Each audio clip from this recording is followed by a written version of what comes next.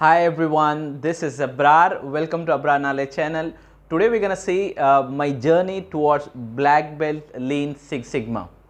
So why I picked up this topic is many people ask me what's the difference between lean green belt and black belt.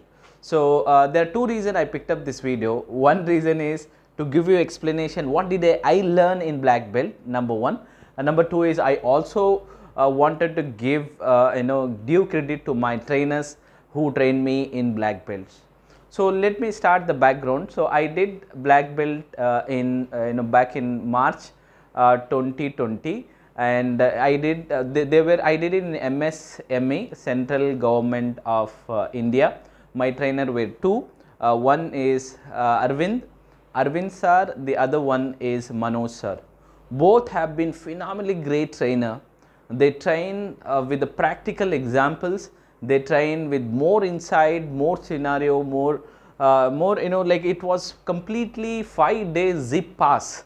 It was a lot of learning. We had a lot of takeaways and so on. So I came back home and I was there also every day. There also little kind of assignment and we have to go through and everything. The best part what I learned is the Teachback session. So every participant need to give one topic in the form of Teachback, and it was really fun. My topic was in that Teachback, it's QFT, Quality Function Deployment. I really loved it and it was a really good experiment, and the techniques they have in MSME. Particularly I wanted to thank one more time to Arvind sir and Manoj sir.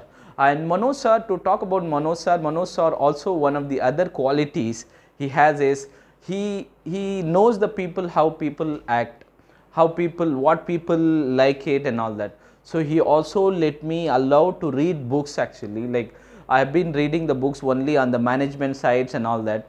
So he suggested various books. One of the book which I felt is I have to thank him, Six Sigma for Dummies. So Six Sigma, although we have many tools and techniques how to implement the project, how to implement the various tools and all that, but Six Sigma for Dummies is slightly different. It talks more about the strategic directions, strategic ways of action, how we can implement Six Sigma in office. Okay, so that's a background about black belt, lean Six Sigma in black belt. Let's talk about what are the summary I learned in black belts. In green belt actually like more of things like it was like a DMAC approach. So in black belt, from the approach side, whether it's a yellow belt, whether it's a green belt, whether it's a black belt, the approach is pretty much same. They cover lean and Six Sigma. When you say Six Sigma, then the next word is DMAC approach. So let me give you summary. What are the things I liked in the black belt, which I got more insight, I got more understanding, in-depth understanding in black belts. So number one topic, which is my favorite, is process capability. Process capability, although I learned this one CPK in my previous green belt, in black belt I became a master in it. CPK, PPK. So CP deals only with the process specification, I mean customer specification, because USL minus LSL by Six Sigma, it covers only specification given by customer. So the CPK comes down to a process level. So you see, if you look at the formula like USL minus X bar by 3 sigma, or you can take X bar minus LSL by 3 sigma. So one of the anything lowest value we can take it. So in in black belt I became master. For example, let's say if the CP and CPK is equal, how the process is going to be center. If the CP and CPK less than 1, so why we are saying the process is not capable and how many sigma it will have. We all know that if CP and CPK it is 1 sigma, I mean 1, that means it is 3 sigma. I mean anything better than that, if you have like an automotive standard, we say 1.66 sigma CPK it should be. I mean 1.66 denotes it is a 5 sigma. I mean it's better. The more CP or CPK you have, that means a better Six Sigma. When you have a better Six Sigma, we will have less defects. That's the first thing I really liked it in black belt. I felt that actually I have gained so much knowledge and so much examples and all that. The second thing which I got in depth about thing is GRR and attribute agreement analysis.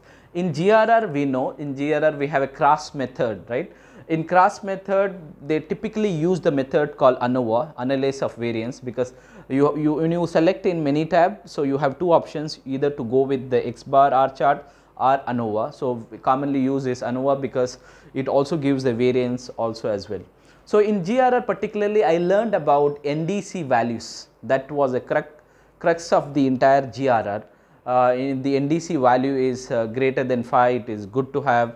Between 3 to 5, it is 3 to 5 it is conditionally acceptable, and anything less than 2 it is not acceptable, and why it is and all that in depth knowledge I gained it. So on the other side, so GRR cross method is used for continuous data. If your data is measurable data, we can use it. And when you talk about the attribute agreement analysis, that is exclusively for discrete data like pass, fail, go, no go, and okay, not okay, and so on. So an attribute agreement analysis, how we can compare with the appraisers, with the standard within the appraiser, and appraisers with the standards and all that. So that's something I learned more in the black belt. In green belt also I learned, but more extensive coverage is there in the black belt. So that is a second thing. Third thing what I talked about, what I would like to talk about, control charts. In control charts, we all know how control charts we have. When you say continuous data, we have various control charts. One is IMR, individual moving range. If you have only one value, one column, we can use IMR, individual moving range. If you have n equal to 2, you have a 2 parameters, then you can use, there is something called X bar R chart. When you have more values, more columns, up to 10, we can use X bar R chart. When you have even more than that, let's talk about, we can use some greater than 10, we can use X bar S chart. That is something about continuous data on the control charts. What about the other side, the discrete data? In the discrete data we have an attribute data, discrete data. In discrete data what we have is, we have 4 chart mainly. Number 1 is NP and P chart. So NP chart is your fixed and variable. If you have on the defective, you can use it. On the defect sides, if you have, you can use C chart and U chart. So in control chart, not only that, I also learned the interpretation to it. 7 rules which is there, and all this rule I learned it in the black belt. So that is third one, I thoroughly enjoyed it. The next one is, fourth one is hypothesis. In hypothesis, I really like that null hypothesis and alternate hypothesis, how we should view that one particular things as okay, and then give null hypothesis in believing that is right, and alternate hypothesis is completely opposite to a null hypothesis. Those all the analysis I learned it. That's a fourth item. Fifth item, I got exposed to time series, ARIMA, like to make the better predictions. So all these one, you have something called ARIMA also as well. So ARIMA on all these time series, I got more inside, and I also got more fluent in the many tab also as well. During the session we practice in 15, 16, 17 versions, and also up to 19 versions we have become very fluent. I just wanted to once again thanks Manoj sir for doing this. The next thing what I also learned is, we talked about hypothesis and ARIMA. I also learned the overall project closure, like how we can have that project, and what are the key, how we need to identify the CTQ and CTBs, and how it can go into project charter and all that. That I learned it. So the next thing what I learned is about t-test. T-test is something that if you have the variable variances, different mean you have, how we can use that t-test also as well. So this is just to give you summary for the benefit of people who wanted to pursue black belt.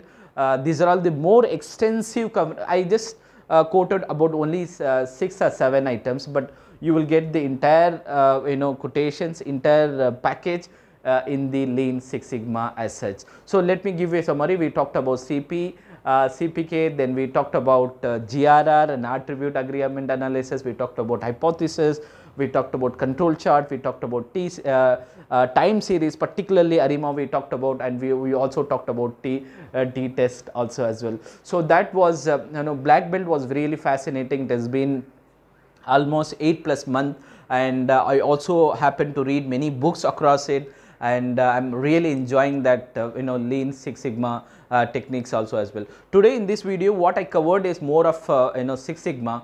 I mean, we also learn more in the we learn Lean also as well, how that concept began, what is meant by Kaizen, and what is meant cycle time, tag time, and so on and so forth. So thank you so much. Please do like, share and subscribe my channel. Have a nice day ahead.